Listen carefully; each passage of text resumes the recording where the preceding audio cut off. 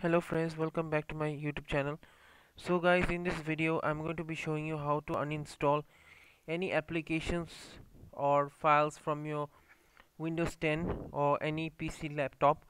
So guys, firstly we need to go to control panel. So firstly, if you want to go to control panel, you have to search for here in the search bar. Firstly click the settings behind the Windows button, as you can see on my screen.